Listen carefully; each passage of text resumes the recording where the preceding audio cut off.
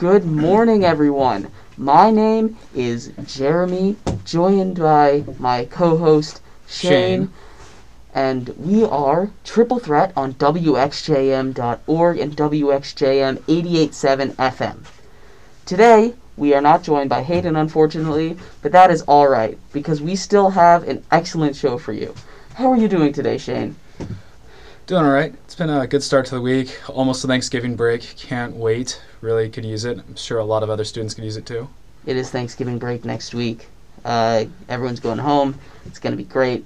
Get to not deal with any schoolwork for a while. You know how it is, right? But unfortunately, they don't get the WXJM radio show next week either. I wouldn't say that. It would still be live on our YouTube channel. Yeah, it's going to be there. We're gonna do a little bit of a fancy show, a little bit of an at-home kind of thing. Gonna post it onto the good old YouTubes, and that'll you can find that one at a Triple Threat show on YouTube. You just search it up, find the one with the little hand-drawn icon by yours truly, of course. I'm very proud of it. Graphic designer over here. Absolutely. I'm just saying I'm a bit of an artist. Just a bit of an artist. Just a bit. Just a bit. And a writer too, right? A writer? Nah, not really. I wouldn't say that. I wouldn't consider myself a writer. But a broadcaster, Broadcaster, right? That's the one. And what do we broadcast about? We broadcast about sports. Specifically, JMU Sports. JMU Sports. Excellent job, my friend. We're moving on to the JMU Sports Report. And, we're going to kick it off with basketball this time. Oh, dude. We're going to kick it off with the men's basketball team. Dude, you had the perfect transition for football. Why would I? Oh, nah, it's fine. We'll get to that later. I'm excited about I was like, one. oh, what a good setup for football. No, we're going to do Kick that. it off to even... All right, let's go basketball. We're going to do that later. I want to save the football for last because there's some exciting stuff there. All right. Men's basketball. They did start their season off this week, so that's awesome. They started off strong, winning their first 2 games of the season. First game, I'd say they won pretty convincingly. Shane, do you want to guess how many points they won by? It was like close to 100. Yeah, it was pretty close to 100. Final score was 135-40. So if we do a little bit of some big old mental maths in our head, we come up with 95 points. I just picture the Simpsons meme where it's like, stop it, he's already dead. Because it's just, you didn't have to do it to him, but... but you kind of had to. You're in college basketball. You kind of have to. Right, you got to start off with a little bit of that statement win. Yeah. You can't get any better than that. And then they went and played Old Dominion on Saturday, and they did win that game, so they're perfect on the season. By a lot closer. It wasn't quite 95 points, but you know what they say: a win's a win by they don't ask how. By 5 or 95. Worth the same. They did win by 5 points, 58-53 versus Old Dominion. And as I mentioned, they do currently have a perfect season. Undefeated, baby. Undefeated. So they look to keep their undefeated season going with 3 games this week. Tuesday at Eastern Kentucky, Friday at home versus George Mason, and Monday at Kent State in the first round of the Naples Invitational. So that's like a tournament kind of thing. They haven't announced it, but the first game is on Monday. So that's going to be fun for them. Good luck to them. Yeah, we'll move on. Since we're doing basketball, keep it nice and together, right? Yep. Women's basketball team also started their season this week. They went 1-1. That's still very good. They opened their season with a 84-69 win at home versus Virginia on Tuesday. And then they went and they played the 4th-ranked team in the country. They went and played Maryland. And they lost 45-81.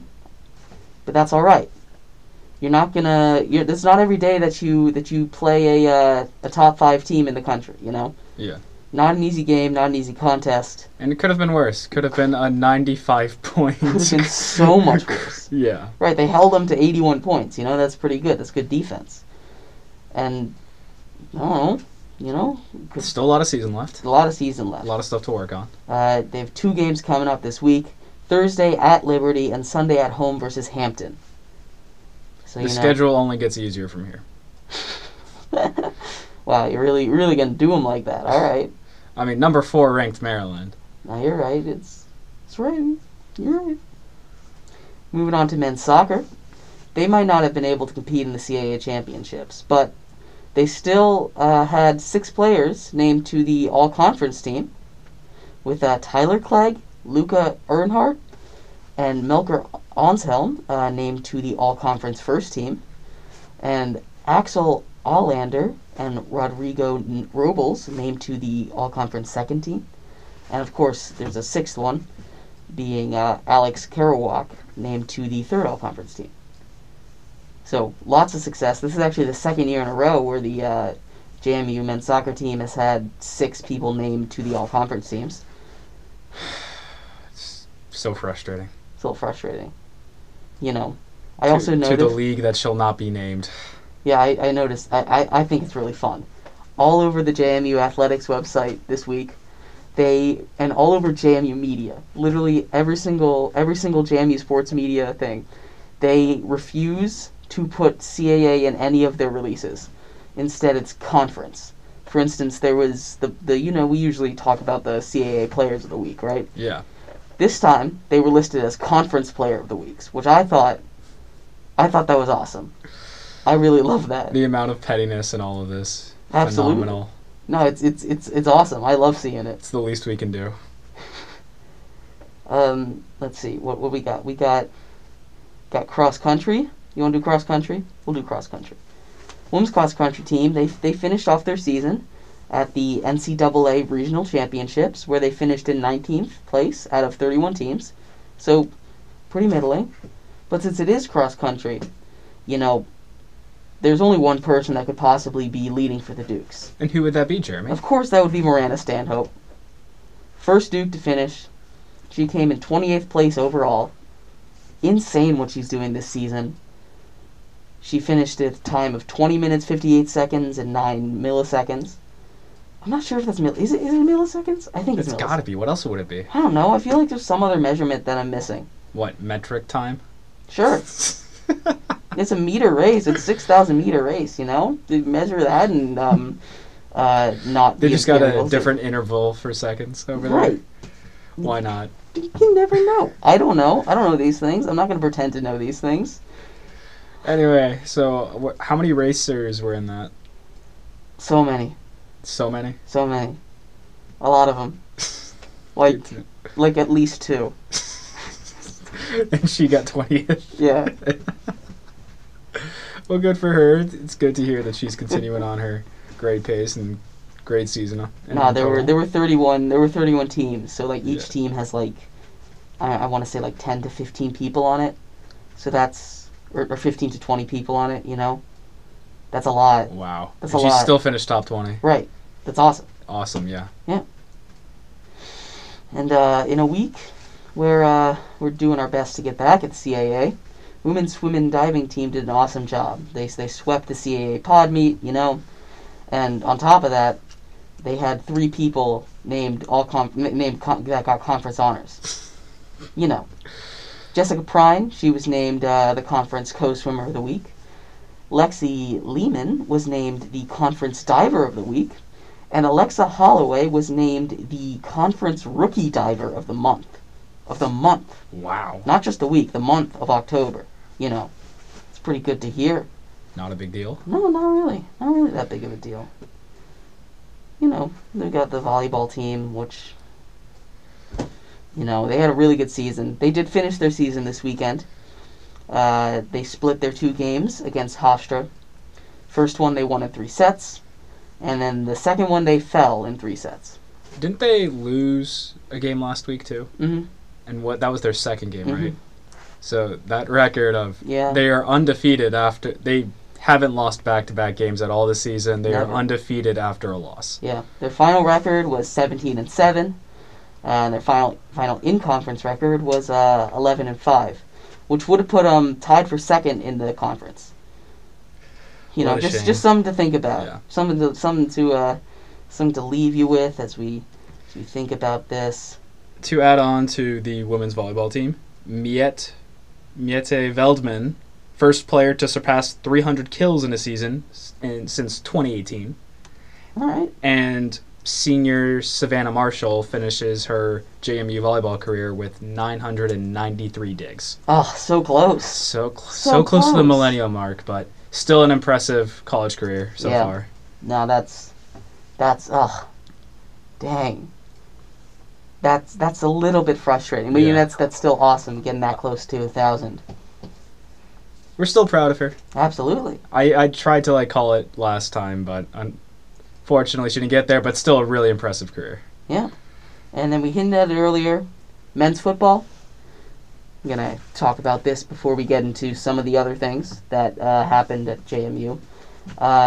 Men's football, the second-ranked James Madison Dukes continued their dominance this week with a 32-22 win at 25th ranked William & Mary. With that win, they improved to 9-1 on the season, 6-1 in conference, and currently are on a 5-game winning streak. Now, Shane, you kind of talked about it a little bit earlier, but our kicker, Ethan Radke, he is having an incredible season and has continued his incredible career. He broke not only FCS records, which we talked about, he broke NCAA records. Really? 2 of them. Which ones? I'll get into that real quick. So he broke 2 NCAA records. First one, most career field goals. How many do you think he has? 100. You nailed it. It's almost like you knew that. It's almost as if I did some research beforehand. That's crazy. He has 100 field goals. That's most in NCAA history. And he also broke the record for most career points by a kicker at 517 points. In all of NCAA? All of NCAA. No other kicker has kicked more. Nope. Think of all the great kickers in the league. Has not done what this man has done. Wow. In addition to that, he also broke his own single-season record for most field goals made in a year, 28. And he's 2 away from making the most field goals all time in one season in the FCS. So, it's pretty good. And there's something else he did. I mean, a few other things. He also broke the school record again. I have to stress this, again. His own record. Yeah, that he set earlier this season. But before he set it earlier in the season, he tied it. So he went from 4 to 5 to 6 field goals in a single game. That is so many field goals. It's a new career high for him in points, 20 points in a single game. That's a lot of points. 6 field goals. 6 field goals. And he also won the National Player of the Week award for the second time this season. So that's all of the FCS. Man, that game. Remember during Parents' Weekend, and I heard he missed a very makeable kick. Yeah, those were his only 2 missed kicks of the year. He must have been really upset about those kicks. Oh, he was pissed. Because after that game, he's been making everything. He's breaking all these records. He must have just put in the work and just stayed so focused to bounce back from it. Absolutely. No doubt. And then, just lesser note, he also won Special Teams Player of the Week. So it's kind of a given at that point. Yeah, I mean, you do all this other stuff, you gotta, right? It's the least you can do. Right. So senior night for the football team is next week. That's the final game of the regular season. It's going to be against Towson at 2. This will be the last game for people like the kicker, Ethan Radke, and quarterback Cole Johnson, and probably a lot of other people that I just did not write down. In another note for Ethan Radke, he's also the 18th all-time leading scorer in all of college football. What does that mean? He has the 18th most points for a career in college football. Oh, yeah. All right. That makes sense. I don't think... I mean, did you see the... I don't know if he can climb 17 spots in the playoffs, but... I didn't see how close he was. I was just surprised he's...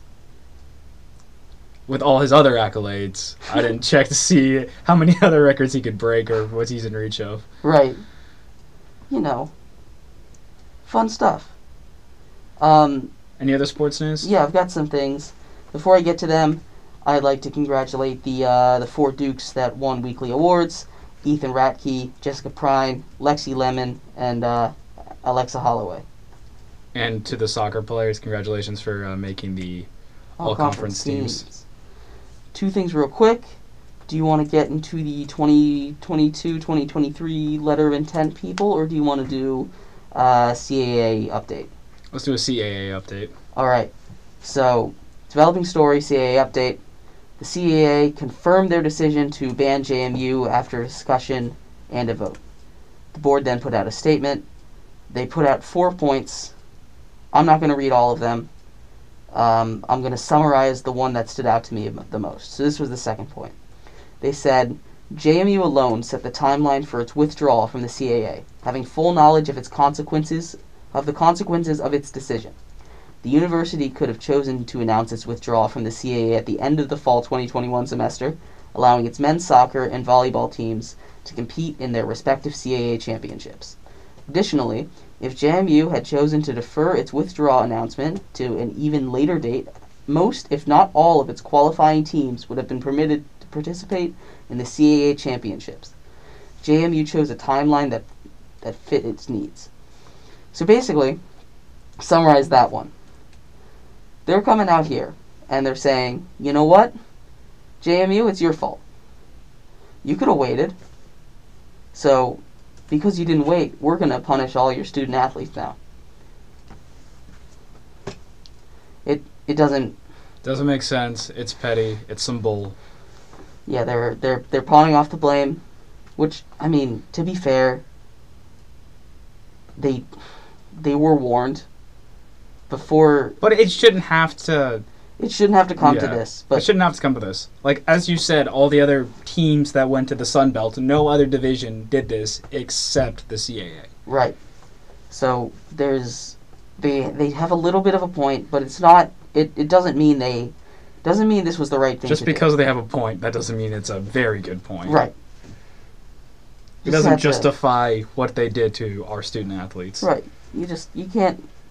You got to tell both sides of the story a little bit, no matter how not cool it is, you know? Anyway, let's move on to some more positive news. Letters of intent. Letters of intent basically say, hey, these people will sign scholarships and play for JMU next year.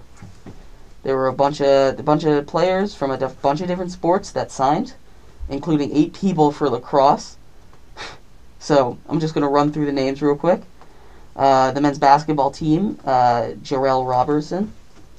The men's golf team, Owen Coase, Garrett Kula, and Sunel Pruvaba. Excuse me. The women's field hockey, Lila Harlock, Alice Roper, Madeline Tierney, and Skylar Brown. Women's golf team had Maria Atwood. Women's lacrosse team had 8 people: Caitlin Bowden, Maddie Epke, Brianna Manella, Josie Pell, Jordan Peterson, Courtney Quirk, Olivia Rongo, and Lauren Savage. The women's softball team signed 4: Kayla Berry, Bella Hensler, KK Mathis, Cameron Nash.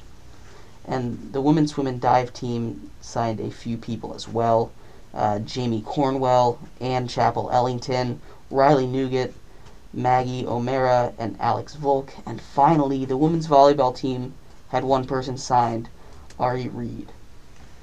So, congrats to all the new Dukes. Yeah, looking forward to seeing you guys play next year. So they've accepted the offer, right? So letter of intent is basically saying, so the way the NCAA works, it's like you have to do it at a certain time, and there's like rules and stuff. You can't officially sign until like X date or whatever. This is just saying, hey, I promise I'm going to sign with you guys. Okay. Kind of thing. So it's not official, but it's all but official. Gotcha. I've heard in some, for football, some people are like, yeah, and then they switch to another team or something like that. I don't know. It's probably very rare. I've just heard some dramatic scenarios like that. Nothing's official. They're just saying, hey, it's like a promise. You know, I promise I'll do this. Yeah. But it's not like written in stone, written in blood or whatever. Gotcha. You know. Does that cover all the JMU sports news? That is what I got for the JMU sports report. It's at this point that I would like to remind everyone that you are listening to WXJM on WXJM.org and WXJM 88.7 FM. This is Triple Threat with me, Jeremy, and Shane. And without further ado, Shane, would you like to take us into a little bit of hockey? All right, so to start off hockey news, we have some GM issue, general manager issues. Former GM of the Anaheim Ducks was under investigation for workplace misconduct and was placed on temporary leave. Later, he resigns to undergo an alcohol abuse program. So for what I've looked into, he has created a toxic work environment for the Anaheim Ducks. His replacement is Jeff Solomon. Reports say he is being accused of verbal abuse and just creating a work environment based off of fear. He being the new guy or the old guy? The old guy, his name is Bob Murray. All right. So it's good that we're finally seeing change in the NHL. It looks like the catalyst of the Kyle Beach situation, maybe people are more willing to come forward to end some of these toxic traits. So it's a good thing to hear. It was also reported on the NHL hotline, which has been newly instated and updated. So it seems like, okay, maybe these things are working.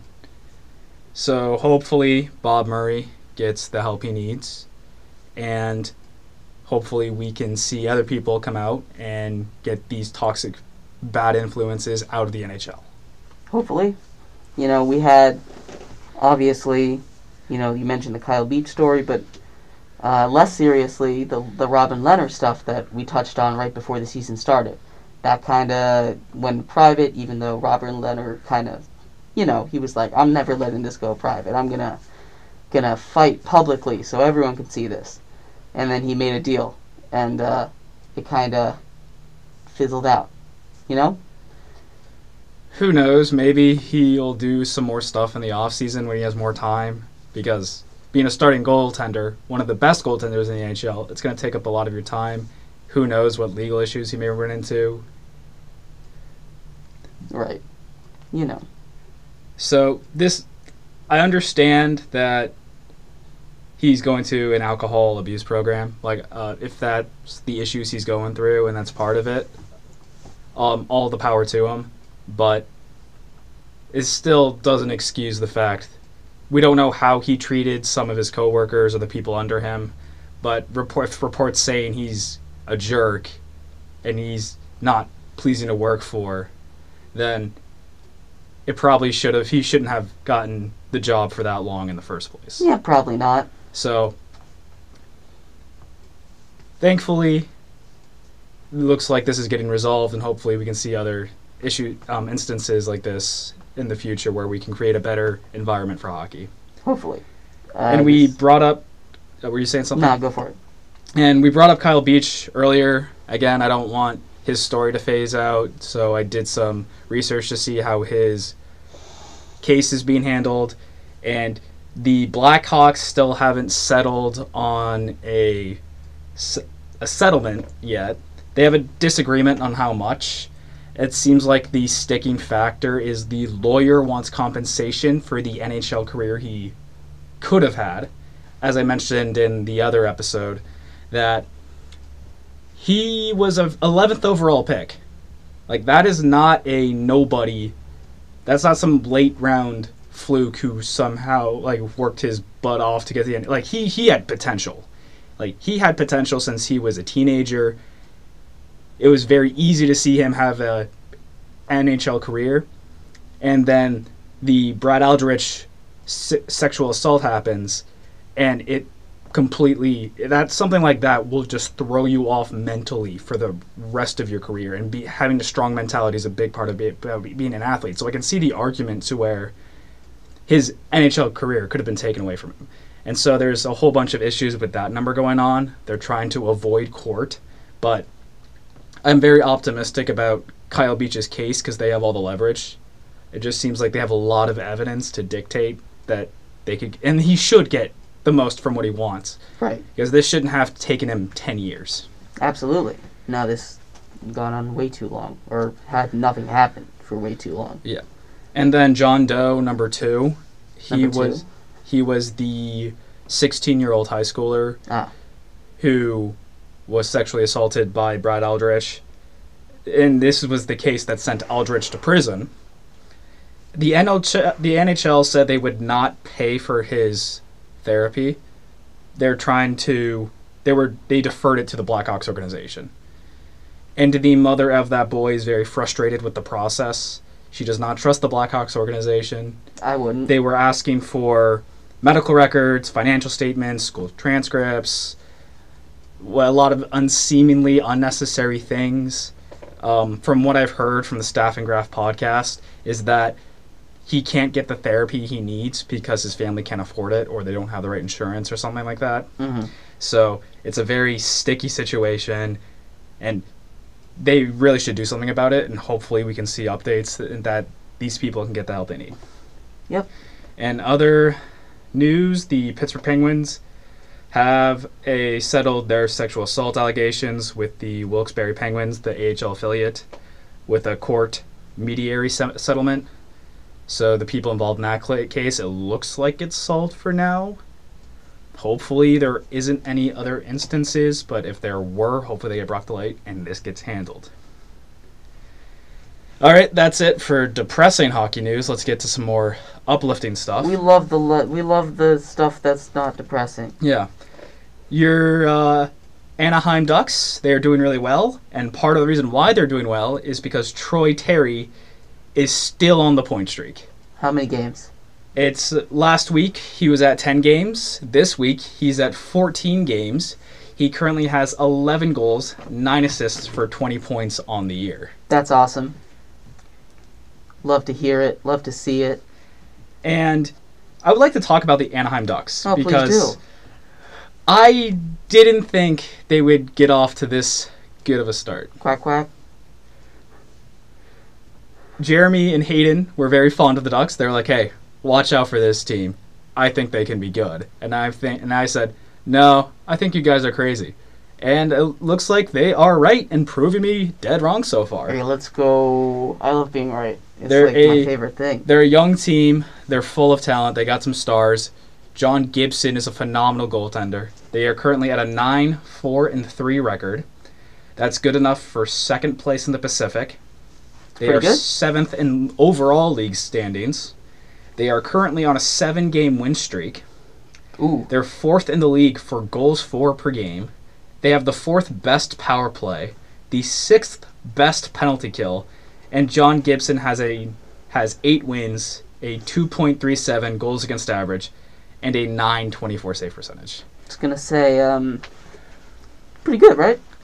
That's not bad. Not bad. Not bad. Not bad. Not bad at all. No, it sounds pretty good. So, it's very exciting if they can keep this up. They have some young, exciting players to look out for. Ryan Getzlaf, who just had his 1,000th career point. Off of his only goal of the season was the one that got him to 1,000 career points. He looks like he's in his prime again. Snaps for him. It'd be... Hopefully, they're a fun team to watch. Hopefully they can keep this up and see them make the playoffs. That'd be awesome for that team. And then on the other end, the biggest disappointment for me so far has been the New York Islanders. So I picked the New York Islanders to win the Metro Division this year. And they are currently last place right now. Really? What? In the Metro Division. What? They're last in the Metro Division. What? I mean, the Metro Division is a stacked division. Right, but But they're the it's still, Islanders. you had to be better than... I thought you would be at least better than last place in the division at this point in the season. Right, but they made it to the Eastern Finals. They were back-to-back Eastern Conference Final Twice. losers Yeah. to the Tampa Bay Lightning, the eventual Stanley Cup champs. So it showed, like, they were good enough to compete with Tampa. And last year, it was Game 7, 1-0 loss. Yeah. easily could have gone their way, and they could have been facing Montreal in the final. So this team, who hasn't really had a lot of changes happen to them, is now sitting last in the Metro at 5-4-2. They'll turn it around. Hopefully. Probably. Maybe. So the biggest issue for them is goal scoring. They are 6th worst in the league for goal scoring. And offensively, it's just, you don't see it. It's just, who are their, like, the stars? Matthew Barzal. Yeah, Barzal and... Anders Lee. Yeah, that guy. Former 40 goal scorer, like Brock Nelson, Josh Bailey. They're just not putting the puck in the back of the net. Oliver Wahlstrom, the young guy, they're expecting big things out of him. He hasn't really lived up to snuff yet. And they're just known globally as a great defensive team, but it doesn't matter if you have good defense if you can't put your own goals and contribute to the lead. You know what they say, Shane? Defense wins championships. Why aren't they winning championships? Because the Tampa Bay Lightning's... Because the Tampa Bay Lightning's there, to be frank. So, they still have time to turn it around, but it's still surprising that they just haven't looked good at this point of the season. And speaking of the Tampa Bay Lightning, they just lost 4-1 to them tonight. The Islanders lost to the Lightning 4-1? Tonight, yeah. Tonight. And that's without Nikita Kucherov. They're still a good team without Nikita Kucherov, but still, again, and they just don't have the offensive production. And they're also a aging team. They're like one of the oldest cores in the NHL, and it doesn't help that they signed a old Zach Parise and a 43-year-old Zdeno Chara. So maybe they need to get younger. Who knows? Hopefully they can. The season's still early. They can still make a turnaround. Hopefully, for my prediction's sake and their sake, that they can move up in the division. In other news, speaking of the exact opposite of not underperforming, Connor McDavid has reached 600 career points. All right. The best offensive player in the league so far. Is that the quickest to reach 600? He is the 6th fastest player to reach 600 career points. Wow. So he's reached it in 421 games played, which is a 1.43 points per game average. Players in front of him are Wayne Gretzky, Mario Lemieux, Peter Stastny, Mike Bossy, and Yari Curry. Those are big names. All Hall of Famers, might I add. So he's pretty much on pace already, and he already has the accolades to be a Hall of Famer right now if he wanted to. Yeah. Like, already, this man has to win a Stanley Cup by the end of his career. It would be a shame if he doesn't. There are people that don't, you know? Yes, but this guy is putting better offensive production than the current best players in their prime of our generation. Like, he's already putting up Crosby and Ovechkin-like numbers, and this man, he's only 24. He still has so much career left. And it's just, it's always going to be held over your head if you do not have that Stanley Cup as part of your legacy. Like Joe Thornton, he's still in the league playing for the Panthers, but the not having a Stanley Cup is going to take away from his legacy. Well, you can't take away from Jumbo Joe's legacy. You can't be doing that. But it just looks better when you have that championship. Oh, yeah. Obviously, it looks better. But Edmonton Oilers, they're in first place in the division right now. Leon Draisaitl looks like an awesome addition. It's just Connor McDavid and Draisaitl, they look so good together. So much offensive production out of those two. Hopefully the team depth can step up and they can make a deep playoff run this year and hopefully reach it to a Stanley Cup at some point. It's hard to win in hockey. So very difficult. It's very hard to win in hockey. That's why Connor McDavid needs a team around him. He can't carry his team there. Does that make him not the best if he can't carry his team there?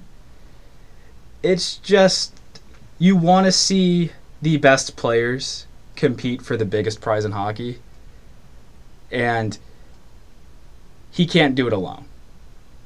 Right. Like you saw with Tampa, like depth all throughout the lineup. and they went back-to-back. I don't know if Connor McDavid can do it with it. Like, Mike Smith is 40-something years old. Mm-hmm. I don't know if he has it in him to maintain that 4-series playoff run. Right. And speaking of not having a team, Ottawa Senators, next 3 games postponed due to a COVID outbreak. 10 players have tested positive. They're not projected to play until November 22nd. Wasn't the NHL the one that was like, there's only 2 players that aren't vaccinated in our entire league? Yeah, they did say that, but not an expert in how vaccines work. I heard like somewhere it doesn't help prevent the spread. I think it's just supposed to like prevent how severe the symptoms are. Again, I don't know medical expert. I don't want to be anti-vax talk over here, but it happens. We expected to see outbreaks just to the lesser effect, like severity compared to other instances. That's what the vaccine's for. It's pretty much so to reduce the major side effects. Right. So it's not like they're going to come back with, like what happened to Marco Rossi, the prospect for the Minnesota Wild. He almost died because of COVID. So it's less likely for that to happen. But it's happened. I'm guessing some other teams may face it at some point. But just fight through and hopefully they can continue on. Hopefully. And for my final segment, I have the Hall of Fame induction ceremony for the 2020 class. Was that this week? I thought that was next week. It's coming up. Okay. They officially announced it today, and there's been a whole bunch of buzz in the media about it. All right, who was announced? Jerome McGinley, he was captain of the Calgary Flames. One of the best goal scorers of the 20th century. Marian Hossa, he was part of that Chicago Blackhawks dynasty that won 3 cups this past decade. Right. A little tainted, but still doesn't take away that he had a phenomenal career. He was also one of the few players to go in the Stanley Cup, be in the Stanley Cup final 3 years in a row on 3 different teams. How'd that happen? So he was on the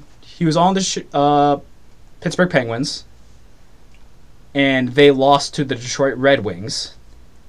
And then next year, he left the Pittsburgh Penguins, signed a 1-year contract with the Detroit Red Wings. He's like, all right, this team won a cup last year. Let's try to win a cup this year. And Detroit makes it to the Stanley Cup final against the Pittsburgh Penguins. No. And Sidney Crosby, Evgeny Malkin, Marc-Andre Fleury, that's when Crosby won his first cup. Ugh. And so back-to-back, this man has lost both times in the Stanley Cup final. And then he signs with the Chicago Blackhawks. And people thought it was an odd choice at first because Chicago at that time was like the young up-and-coming team. But made the right choice despite now that year's kind of tainted. But still an awesome career. Almost a point-per-game player. They could not win the cups without him. The other members, Doug Wilson, prominent NHL defenseman. I know he played for the San Jose Sharks. I'm not too familiar with his career, but he has legendary defensemen in the NHL. Kevin Lowe, another defenseman. He was part of that Oilers dynasty with Gretzky, and they won all those cups. Right. Again, that Oilers team was stacked. Like almost every person on the team seems like a Hall of Famer. Remarkable career. And then Kim St. Pierre. She is a 3-time women Olympic gold medalist for Team Canada. All right. And she was the goaltender. Okay. So, always got to shout out to those goaltenders. And then Ken Holland. He was the general manager for the Detroit Red Wings from 1997 until like the mid 2010s. He won 4 Stanley Cups with the Detroit Red Wings. He drafted guys like Henrik Zetterberg and Pavel Datsyuk. Neither of them were first-round picks, and they're borderline to guaranteed Hall of Famers. And he just was really good at drafting, helped build those really good Detroit teams that have won multiple Stanley Cups throughout those years. And he's the current general manager of the Edmonton Oilers. All right. And next year, the Hall of Fame spotlight goes to Henrik and Daniel Sedin. So Both of them at the same year? Yeah, because Did they retire together? They both. They're. It's a remarkable story about brotherhood because they're identical twins. Right. Yeah. And as an identical twin who played hockey, we always got that comparison. Oh, so you're like the Sedin twins and yada yada like that. So during their draft, they were like projected to go back to back because they were that good. Yeah. And then Burke, the GM of the Vancouver Canucks, he had the first overall pick, and like he did some like trading around because he had like a top 5 pick, and he made a bunch of trades so he could get the second overall pick and the third overall pick. And he told Florida, hey, as long as you don't draft one of the Sedins, I will give you the first overall pick. And they were like, sure. So he traded to get the second and third overall pick so he could draft the brothers together because he thought the brothers were better as a value together than separately. Right. That makes sense. So they got drafted together, and then they retired together. It was such a cool way I still remember when they retired because I was flying into the Toronto airport because I was visiting family for Christmas. And then everywhere, just to show how much of a different country Canada is and how much they appreciate hockey, it was just, you could not look away without seeing a TV with the Sedin's final game. Like they scored, like the game went to overtime. They each had like a few points, and they had the game-winning overtime goal. It was just so cool. That's awesome. No, I for some reason I thought Henrik played longer. Well, Henrik played more games because he got injured less. And I believe Henrik was more of the playmaker and Daniel was more of the goal scorer. I don't remember him separately. I just, for some reason, Henrik Sedin, I feel like played longer. I don't know. Yeah, why. I think he also has a few more points, but they were both Art Ross Trophy winner or MVP at one point. Again, people get them confused all the time. They both have over 1,000 career points. They were like the face of the Vancouver Canucks for the longest time. Right. Roberto Luongo, speaking of Vancouver Canucks, the former goalie, Roberto Luongo is also there. One of the best hockey goalies for a career. He played over 20 years. Like he didn't want to Stanley Cup, unfortunately, like the Sedins did. But he played for the Florida Panthers and the Vancouver Canucks. Just a great career, a very long career. He's like up there for like games played, wins, numbers like that. So, real quick, how does the Hockey Hall of Fame induction work? Is it like a certain amount of people get inducted every year, or is it like where you have to get a certain amount of votes? Or a certain amount of people get inducted every year, and then they vote on who gets in. What do you mean? So there's like a committee of people who vote. Right. But the people that get inducted don't get in all the time? What do you mean by that? Did I say something like that? You said the certain amount of people get inducted and then people vote. Oh, they get... there's like a bunch of people who are nominated, and then they vote on who gets in. All right. And then is there like a certain amount of time you have to be retired before you're eligible? Yeah, it's like 5 years. All right, so it's how football works. All right. Yeah, it's around that time. All right, cool. I wasn't sure because baseball's super weird about that stuff. Yeah, I heard. Yeah. Hayden, I've had a few conversations with Hayden about it, and they're also like stingy about how baseball's so weird about how they do that. But I mean, that's how football is. So I wasn't sure what kind of thing it was like. Sorry, I didn't mean to interrupt you. You're good. And then the final big name player who is eligible is Henrik Zetterberg. He was captain of the Detroit Red Wings for the end of his career, and during as the earlier mentioned Stanley Cup run from Detroit, he was teammates with Marian Hossa. He was the Conn Smythe Trophy winner, playoff MVP for that Stanley Cup, just known as a really good defensive forward who's unfortunately his career was cut short by injury. But he did win a Olympic gold medal with Sweden in 2006.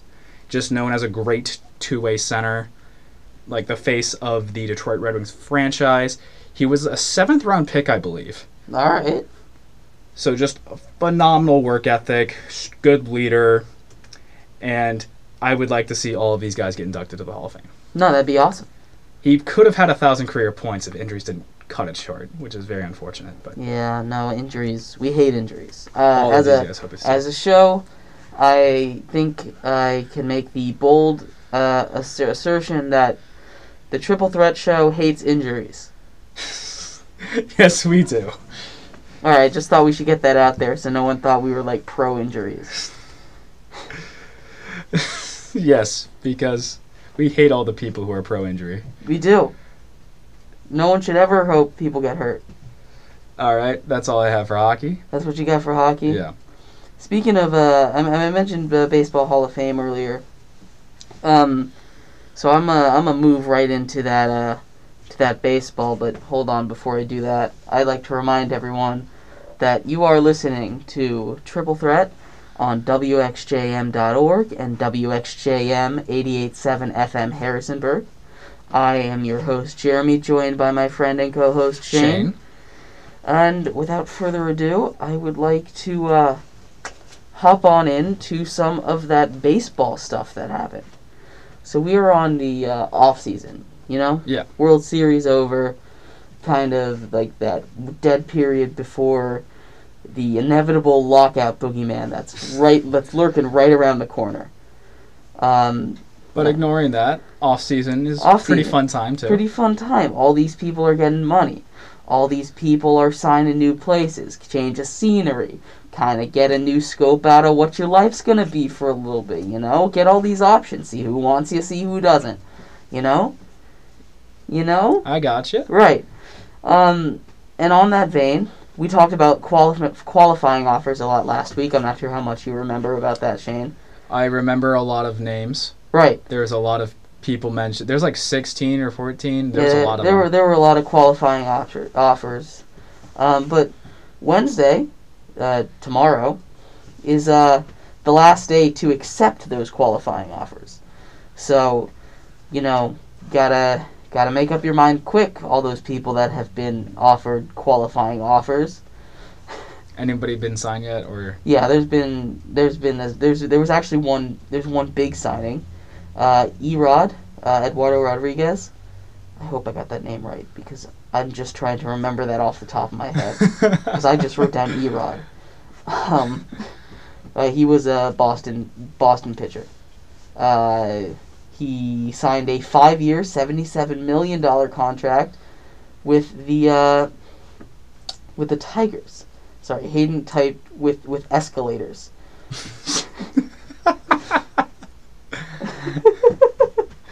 And he has an opt-out after 2 years. So he signed out with the Tigers, Detroit Tigers. They're also rumored to sign Carlos Correa, even though apparently the Astros offered him like a $300 million contract, which, insane amount of money. Can't even fathom that. Is he worth $300 million? You know, maybe. Maybe. Probably. In your personal opinion, would you pay him $300 million? Hayden is messaging me right now. He says, Eduardo, I got the name right. Let's go. He did have a qualifying offer.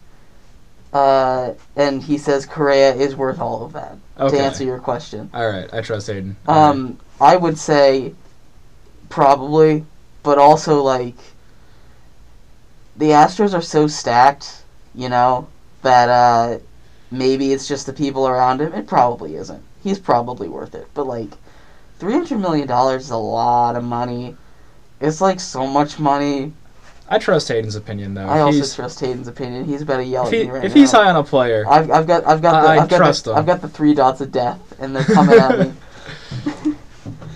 He said Detroit lost a second or a third because they signed Erod. So I guess because Erod had a qualifying offer from the Red Sox, right? Yeah. And Detroit was like, actually, I'm going to steal him. They now have to give the Red Sox some picks. Yeah. Compensation, you know. because they were like, I claim you. Yeah, the NHL has something similar to that, but I know the pick requirements are a lot higher for players. Right, yeah. And the general managers don't like to do it because they're it's a boys' club, and it's kind of like a respect thing. It's like, hey, I won't do this to you if you don't do this to me. Right. Same kind of vein as qualifying offers. The Giants, they extended their manager, Gabe Kapler, after a 100-plus win season, turned that entire franchise around. People were thinking, oh, these guys are just going to be bad or average at best. And you know what they did? Not much. They just had the best record in the entire league. Not a big deal. Yeah, not a big deal. It didn't matter in the end because they couldn't get past the Dodgers. But, yeah. They're still contenders. Still a pretty good season. I actually don't think they're contenders anymore. Really? Yeah. They lost Buster Posey, and they're old, and they're inconsistent, and I don't trust them. Even with the pitchers, I do not trust them. I really don't think they'll be able to do it again next year. Especially, I think the main reason is because they lost Buster Posey. He was such a huge, vital part of their team, in spirit and in playing ability. He was like the clubhouse leader kind of guy. Yeah. But that really sucks when you see like a championship team and then... Well, they won 3. They won 3 championships, so... I mean, a championship caliber team, they fall short in the playoffs and then everyone jumps ship. Right. It just sucks. Like, if you stay together, you probably could get there, if not... Well, they already did it, They had their window. This was just like a last grasp as the window was shutting on their fingers kind of thing. They were like, wait, I wanted to keep it open. And then they got their fingers squashed in the playoffs kind of thing, Yeah. Which is going to happen. It's an impressive last grasp. They had some really strong fingers. What a beautiful metaphor. GM news. Former Angels GM, Billy Epler, is now the new Mets GM. If you remember, the Mets GM got fired after drinking and driving situation. Not cool. Don't do that. Not fun. We saw another incident recently about similar stuff. Rugs. Yeah. It's not fun. Don't do it. It's kind of stupid. Get a cab or something. There's Ubers and Lyfts. There's no excuse for you to drive and drink. No excuse at all. And especially if you're in professional sports, you definitely can afford it. Right. Now, I don't understand why they hired this dude. I don't know how much the Mets gonna Met. I don't know. Yeah, the Mets gonna Met. Yeah, but also the Angels gonna Angel. Right? What? Oh, I'm not familiar with the Angel gonna Angel. All right, it's not a thing, but like the Angels, kind of bad. They kind of suck, and it's not their players' fault because they have arguably the best player of all time for his entire career, Mike Trout. Drafted him, and they've had him since 2010. If I'm trying to remember, 2010-ish. Around that time. They've had him since 2010. I want you to guess how many playoff games they've won since he's been there. 5. 0. Whoa. Yeah, that's frustrating. Yeah. So they got him. More recently. I'm surprised Mike Trout hasn't wanted to leave. I don't know, man. He's like a team player, I guess. He's got a nice home and a family down in L.A. Why would you want to leave L.A.? The fault line. Why would you want to leave L.A.? I just have a feeling the place is going to be set on fire, and then there's going to be a giant earthquake that's going to separate it from the rest of the United States. Well, you getting this feeling? Is this like a movie you've seen? What is this? Yeah, I've saw a movie, and I'm like, oh, that could happen. I mean, The Rock was in it, so it's got to be true. Something about San Andreas. The Rock's movies are documentaries. Yeah. We all know this. But more recently, they have Shohei Ohtani. You heard about him, right? He's going to win the MVP this year. He's super good at baseball. You know what they did? Absolutely nothing. They won about half their games this year. Angels suck. And they're wasting talent. The Mets were like, ooh, I want some of what they're having. And they went and got that GM and put him in the Mets. Now, a little bit of a combination of supreme disappointment and Metting. I'm very curious about how this is going to turn out. And you know what? I'm a caller right now. I'm feeling an 0-162 season.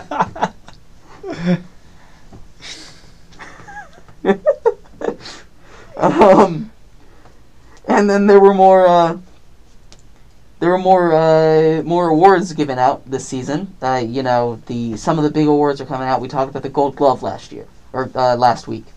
There were Platinum Gloves given for just the best defender. Gold Glove is best defender at the position. Platinum Glove given to the best defender overall. Nolan Arenado won the Platinum Glove for the 5th year in a row.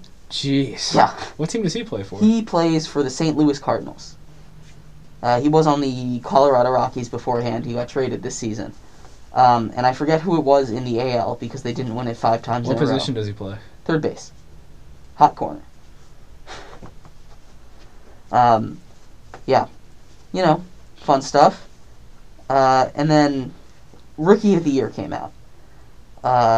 In the AL, Randy Arozarena, which Hayden's explained this to me, but he's not here, so he can't yell at me right now about it. I don't like that he is considered a rookie. I don't like it at all. Oh, what did he played. do? Oh, here we go. He says Correa won the Platinum Glove in the AL. The guy we were talking about, $300 million guy. Yeah, he won the Platinum Glove. Pretty good. No wonder he's getting paid. May get paid $300 million. Yeah. So yeah. So what's with the whole rookie situation? He played in last year's playoffs, right? Yeah. Not this year's playoffs, last year's playoffs, and also before. But the way rookies work in the MLB, it's like something to do with service time. You have to play for a certain amount of time to be considered playing for the year or something like that. Yeah. And they manipulated his service time in such a way that he's about to yell at me. I got the 3 dots coming at me. But I'm going to try and get through this before he can get to me. Just flip the phone over. No. He's got the right information, so it's good to come through. So, like, this is, it's weird. They manipulated the service time so that he could, I don't know why, so they could have him for longer or something under a rookie contract, or under a contract. But he's not a rookie, is my point. Yeah. And he won Rookie of the Year, but he's not... He's played a few... He's not a rookie. Yeah. He said they need 30 days of service time to lose rookie status. So they had him probably play for like 29 days or some stupid thing like that. Yeah. And they were like, oh, he's still a rookie. So it's just frustrating, And it's not like he's not good. He's a great player. Yeah. And he deserves recognition. But he's also not a rookie. Gotcha. The Rays, he plays for the Rays. And they had another guy, they had Wander Franco, who I think deserves to win Rookie of the Year, solely based on the fact that he's actually a rookie. So, the NHL has something similar to that. So, if you have somebody who is drafted into an organization, but they play in the second best league in the world until he's 26, and then he comes to play in the NHL, and he's competing against a 23-year-old for Rookie of the Year, do you still consider him a rookie? Right. See, that's the thing, right? Yeah. I understand that he's technically not a rookie, but he's also a rookie in the league. Yeah. It's his first year in the actual NHL. Yeah. Which, he shouldn't be considered a rookie, but it's also like, this man played in the MLB. He played in the World Series. And he's still considered a rookie the next season. Yeah. It's just frustrating. No, but I agree it's kind of similar. Yeah. But it's also just a little bit different because it is a different league. And I get what you're saying. A 33-year-old rookie competing against a 21-year-old guy. Though. Yeah. Because Hall of Famer Mike Modano, he was drafted first overall, has a great season, doesn't win Rookie of the Year because a 30-something-year-old KHL guy comes over and puts up a ridiculous season. And they're like, why is this 30-year-old considered a rookie? So they like capped it at like 27. I mean, yeah, that makes sense. That's a good rule to put And in. I'm also the same guy because Artemi Panarin did the same thing. Mhm. And I was just, this guy's not a rookie. It should have gone to Connor McDavid, but Connor McDavid got injured, and Panarin had a good year. And I'm like, he should not win Rookie of the Year. And then Kaprizov, the rival of the Blackhawks and my favorite team, does the same thing, and I'm like, he's definitely Rookie of the Year. Is he 30? Huh? Is Kaprizov 30? No, he's 26. Really? Yeah. I thought he was like 22. No, Kaprizov, he came into the league at 26, so people are like, oh, he's not actually a rookie. I think he's 27 now. Ah. Like all right before the cutoff. I see. Hey, get him the hardware, you know? Yeah. Get it to him. Hayden says that Rosarena had 99 plate appearances before the year. That's a big enough sample size, you know. I know for the NHL it's like 9 games played in a season. Right. So I guess it's 30 games in the MLB because they play like double the amount of games and stuff. So I don't know. Just grinds my gears a little bit. Yeah. And it's fine. He's young. He played like no time, but still. And then in the NL, a true rookie one. Jonathan India, Red second baseman. He put up excellent numbers this season. I did not write down the numbers because I forgot to do that in preparation for the show. But he put up really good numbers this season. What position is he? Second baseman. All right. Cincinnati Reds. So it's fun. Congrats to him. Yeah, no, it's great. He was clearing away the best rookie in the NL this year. I mean, he was just hitting home runs left and right. Every other day you'd look up, oh, gone, you know? Yeah. And we talked about the Reds last show. I don't know if you have good a memory or not. With baseball, I'm just slowly picking up bits and pieces here and there. I don't know where half these teams are. Right. I don't know a few names. We were talking about how they should have made the playoffs last year, kind of thing. And he was a big part of that. He was a major part of their team throughout the year, and it's great to see him recognized. And then finally, last thing I got for baseball, we talked about. I mean, obviously, we talked about the World Series, right? Big agent for baseball players, Scott Boras. He represents a lot of Washington Nationals. He represents people like Soto, Strasburg, and he also represents Bryce Harper, people like that. Many other people around the league. But he said that the Braves winning the World Series was a direct result of other teams tanking. Yeah. So, story about the Braves. They lost their best player to a torn ACL right around halfway through the season. And instead of saying, ugh, all right, I guess we're done for the season, they went out and they got 4 outfielders. Yeah. They got future World Series MVP Jorge Soler. They got future NLCS MVP Eddie Rosario. And they went in and got Jock Peterson, who was a major part of them beating the Dodgers. And they got one other guy, Adam Duvall from the Marlins. But they went out and got all these guys, and they gave up next to nothing. You know? All because they got traded from bad teams. And these teams are like, I'm trying to lose. Get out of here. You can have him for that pocket limit you got. I don't understand why the MLB doesn't trade draft picks. I don't like it. I think it'd be super cool. Because draft picks make trade trees so cool. Absolutely. Because you can be like, oh, we traded away this superstar, but that first round pick gave us this guy. Right. And you know, that's something for the lockout in less than a month to decide on. Yeah. That's not going to change, I don't think, because that's not high in their list. But I think that'd be cool. I think that'd be a cool thing to see. Trades being able to happen. Because, like, at least, because you wouldn't have this issue where it's like they could actually get something out of the player. Right. I mean, they got something. Because it helps a rebuilding team, because not only do you suck, you also get other assets to help with the rebuild. So here's the thing about baseball, right?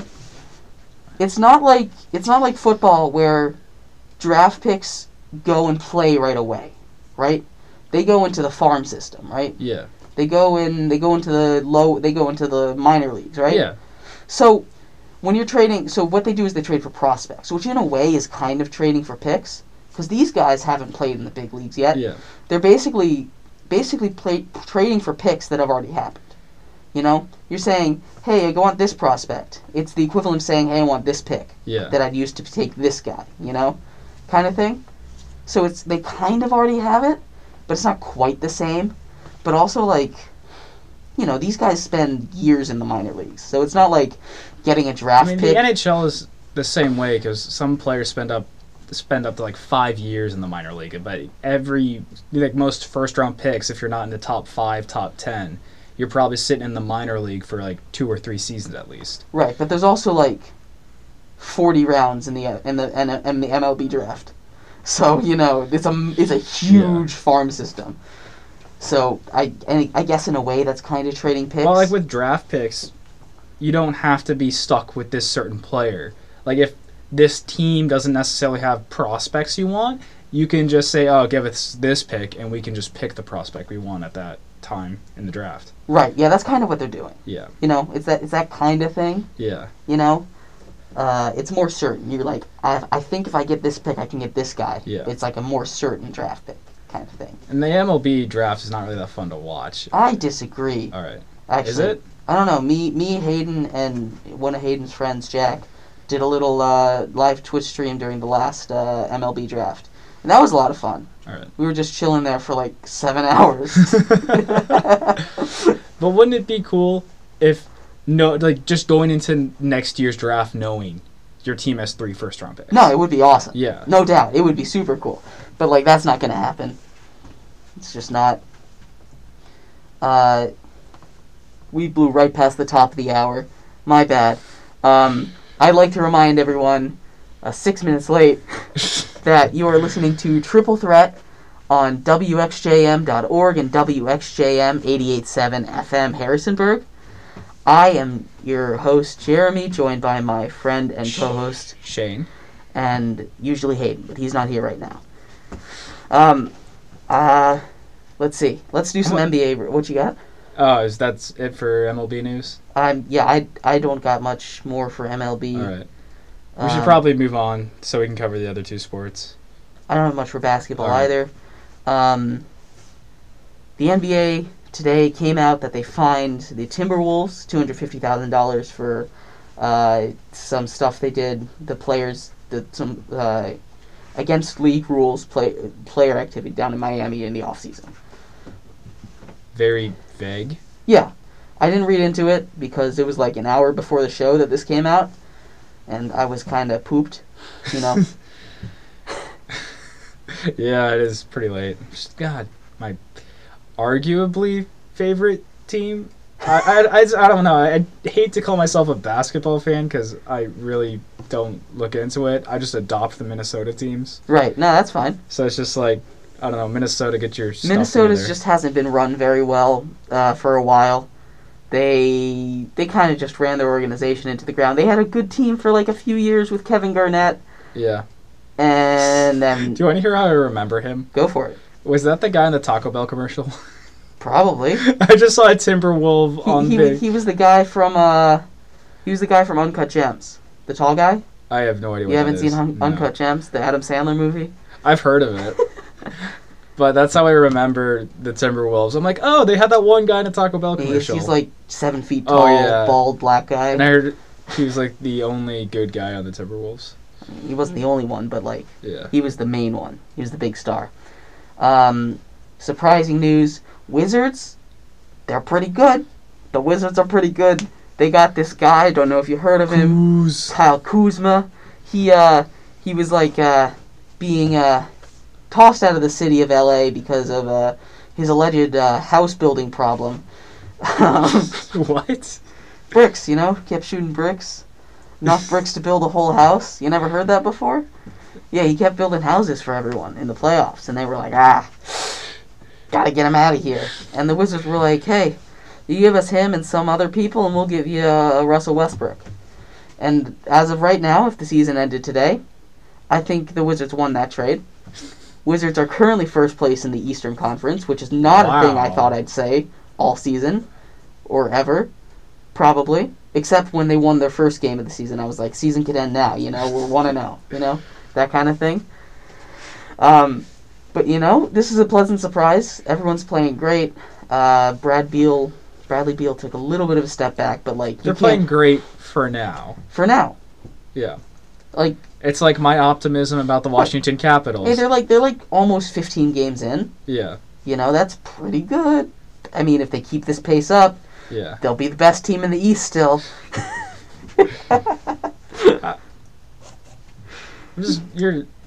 Seems like you're not really high on a lot of the Washington teams.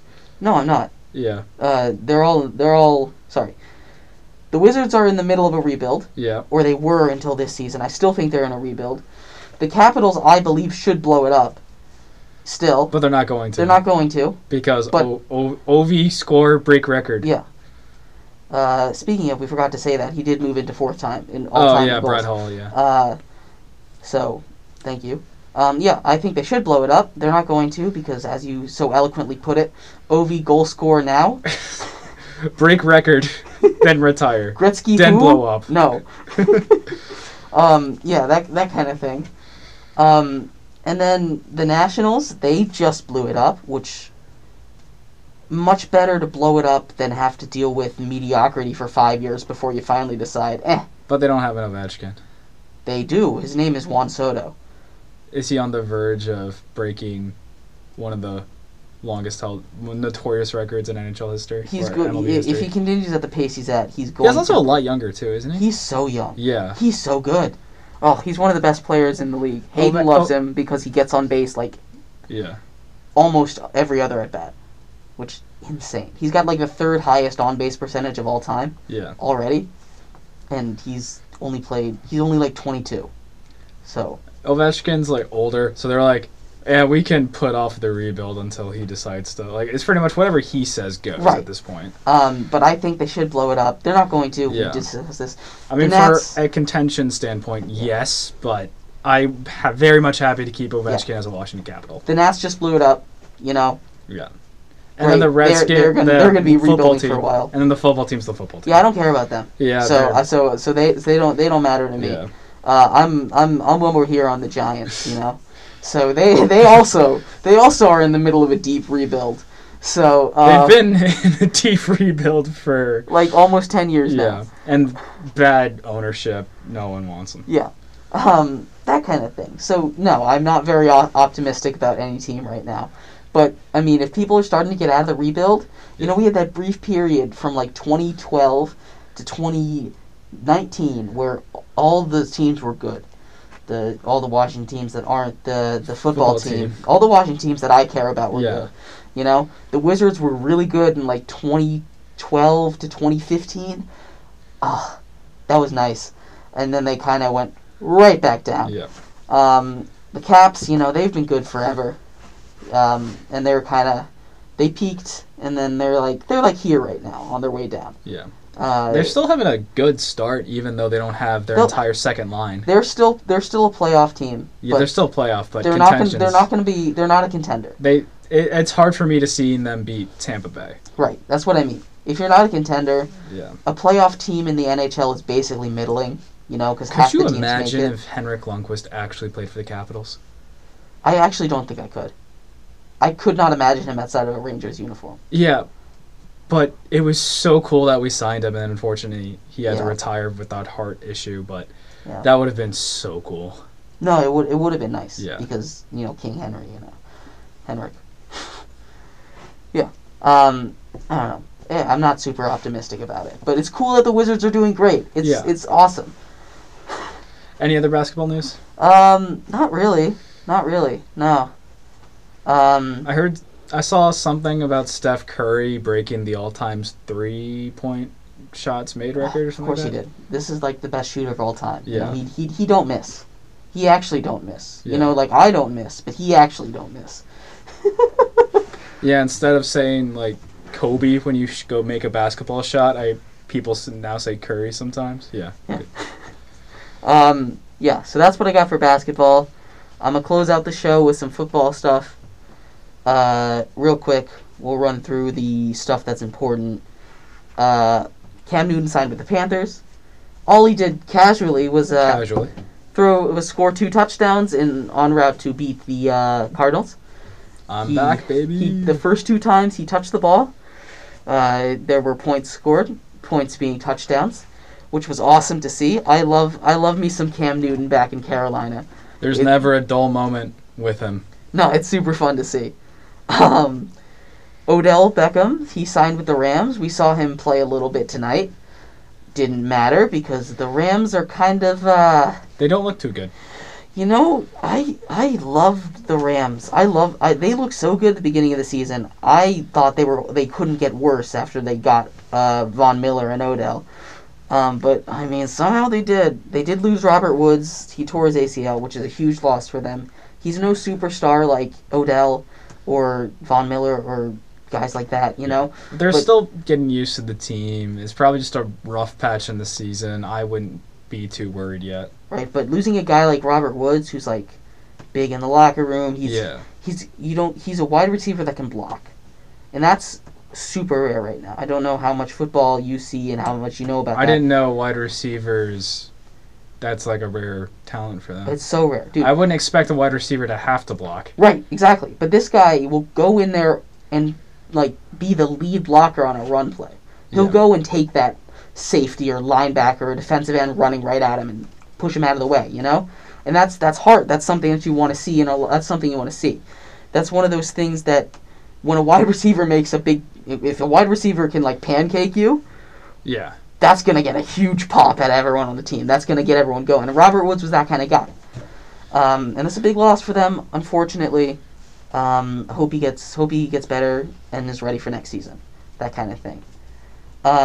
There were also some lawsuits. The Aaron Rodgers fallout. Him and Alan Lazard were fined $1,400 for COVID protocol breaking. Lawsuits. John Gruden suing the NFL because... Oh, no. And I hate agreeing with this man, but I kind of see his point. There were 65,000 emails. I thought it was 650,000 emails. Yeah, 600. There's a lot of emails. There were too many emails. And the NFL claims there were no leaks, right? There were no hacker. They just leaked. There was no hacker. Someone in the NFL, out of 650,000 emails, the only emails that have come out, John Gruden's emails. The NFL... It's a valid... From what I can tell, the NFL did this on purpose. They were like, how do we get this guy out of here? That's actually a good point. Right. If they have 650,000, you don't think anybody else has any dirt. There's got to be other stuff in there. There's got to be other dirt. There's no way there isn't, especially with this investigation on the Washington football team that is so corrupt, so rotten. Yeah. It's just, there's no way that was the only thing. If he felt, I've heard this comparison from people, from other places online and other talk shows. If he felt comfortable talking to Bruce Allen like that, there's no reason other people didn't. Yeah. I'm 100% sure I'm like 99% sure that there's some other emails that have damning evidence like that. But like, he's suing them for that kind of thing, which... He did say some awful things. He's an awful person, but he has a point. He has a point. That's all I'm going to say. I'm not going to side with him. I'm not going to side with the NFL. I'm just going to report that it's happening. Yeah. Less fun, Dalvin Cook was named in a lawsuit. Oh, I've heard about this one. So this one, I heard more about it. I think he'll be fine. Yeah, the lawsuit alleges that he assaulted a woman. It was like his fiance or something like that. It was like his ex or something. Yeah. His attorney claims Cook was assaulted and extorted. So what I heard from digging into this and seeing other people talking about this, Dalvin Cook, this girl broke into his house. He was like, "Excuse me, what are you doing?" and defended himself, right? Yeah. She then sues him because he hit her, you know? Because trespassing. Yeah. That's the very basic rundown. I read about this on Tuesday, like last week, so I don't have the greatest memory of it. But very basically, I believe that is what the situation is. Yeah.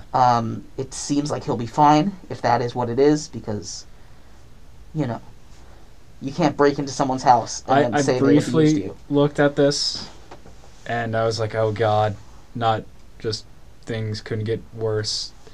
And it just seems like a bunch of he said, she said. It seems like it would just be hard for me to believe that he would do something like this. See, the thing is, there's probably several other NFL players we've said the same thing about. The thing about Dalvin Cook is this isn't the first time. Oh, did he have issues in college or something? In college, down at Florida State, he allegedly punched a woman at a bar, and that's why he dropped so low in the draft. Oh. Yeah. So it's not like this is the first time that allegations have come out, but this one seems more like... The other one, I'm pretty sure, happened. Yeah. Gonna say that? Yeah. This one, I think he's in the clear. Yeah. This one he's currently being sued for, I think he's in the clear. He dealt with whatever happened at Florida State. That's in the past. That's like a few years ago now. Obviously, it's not okay to do that, but he's dealt with that. That's in the rearview mirror. This, I think he's fine. Yeah, especially from what I read. I think if she broke into his house, then yeah. Hopefully, or yeah, let's just move on. Yeah. Moving on into the recap of the week. Thursday Night Football had maybe the greatest play I've ever seen. All right, let me do this for you. All right, paint the picture. I'm gonna do this because this was super fun. Dolphins playing the Ravens. Dolphins down at like 10 or 15 yard line. Tua drops back. They run a running back screen. You know what that is? No. Little screen pass to the running back, pass behind the line of the scrimmage. Yeah. Get all your blockers ahead, block for the running back. Hopefully you get into the end zone. Pass is just the running back runs into pressure comes because the offensive line has to come out and block. So pressure's going to come quick. You got to dump it off. Pressure comes, he gets rid of it. Running back's not ready for it. Offensive lineman number 68. Beautiful man. Snags the ball with one hand. Brings it in. Says, "This is my moment. This is my time to prove to everyone I am an athlete.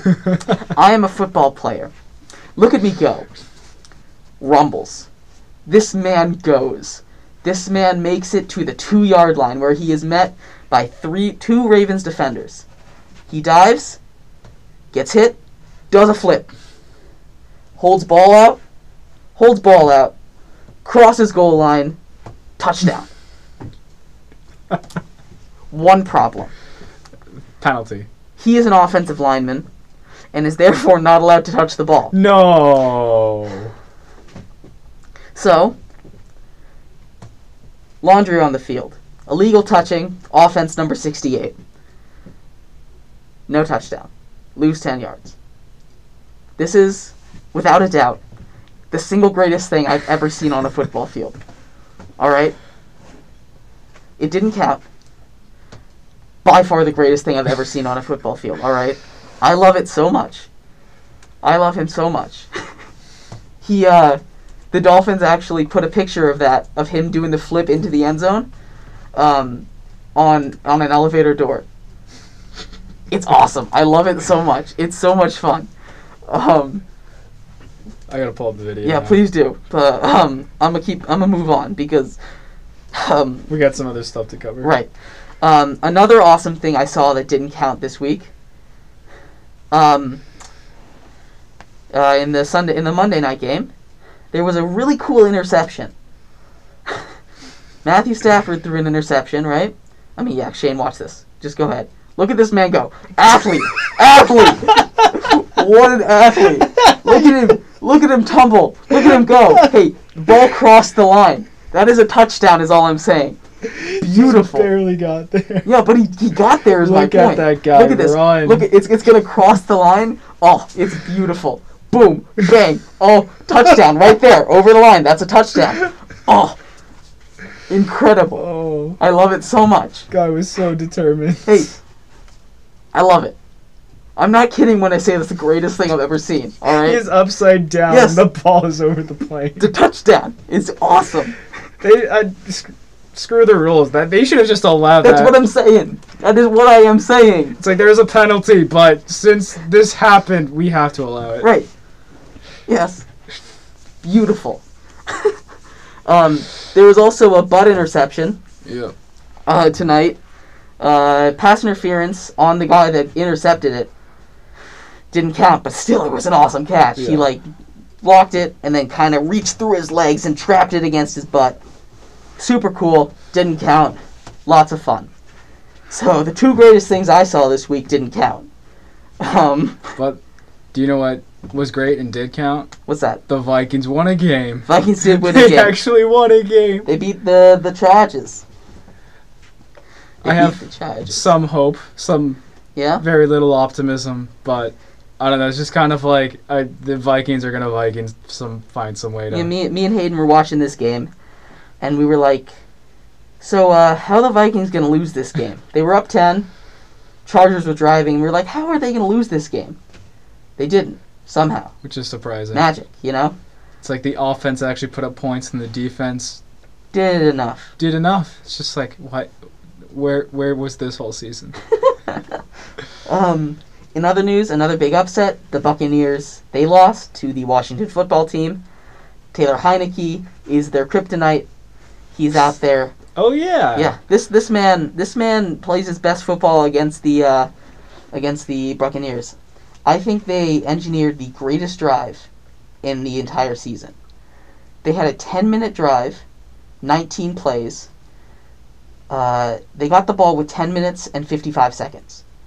They did not give the ball back to the Buccaneers until there were 29 seconds left on the play clock.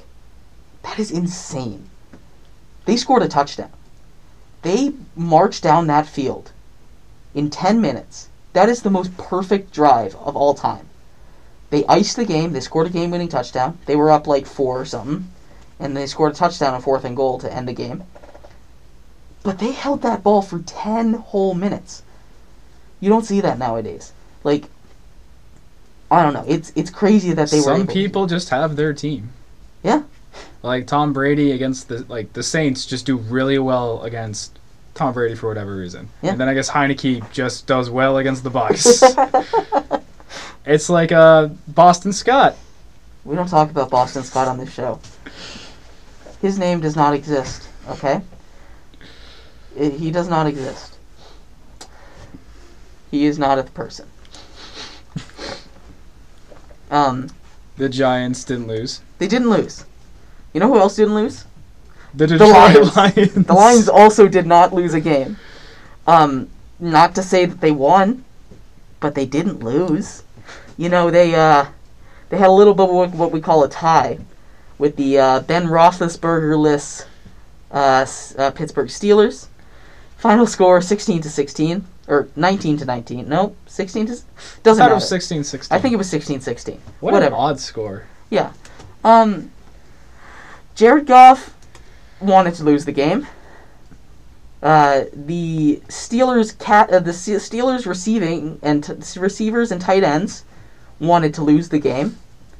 And when you have both teams wanting to lose the game, no one tends to win the game, which is what happened. And you know what's super funny? Rookie running backs on both sides, Najee Harris and some dude on the Lions. He's like a third-string running back on the Lions or whatever.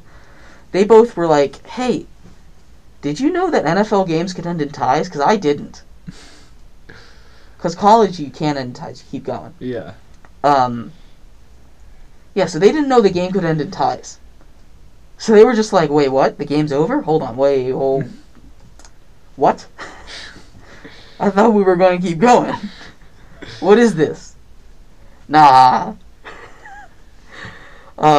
Super fun, you know? They were just a little confused. You know, rookie hazing, right? Yeah. Surprise, tie game.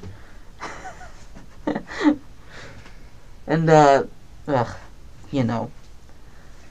That was most of the stuff that what else did I miss in NFL this week? All I remember was I think the Lions had the lead when I was driving back to the apartment, and then when I finally got back, I saw it was a tie, and I'm like, no! I wanted the Steelers to lose so badly. I wanted something good to happen to Detroit. Yeah. But unfortunately, it's just I feel like I don't know if a tie is worse than a. It's just. I think it's better than so a loss. unsatisfying. It's much better than a loss. I mean, if you're a Lions fan, you'd probably take it, but that's just so frustrating. Yeah. And with that, I would like to say thank you for listening to Triple Threat on WXJM 88.7 FM Harrisonburg and WXJM.org. I have been Jeremy, joined by Shane. And usually Hayden. From Triple Threat, we would like to say have a good night. Good night. Thank you for listening. Please check out the YouTube channel. Good night.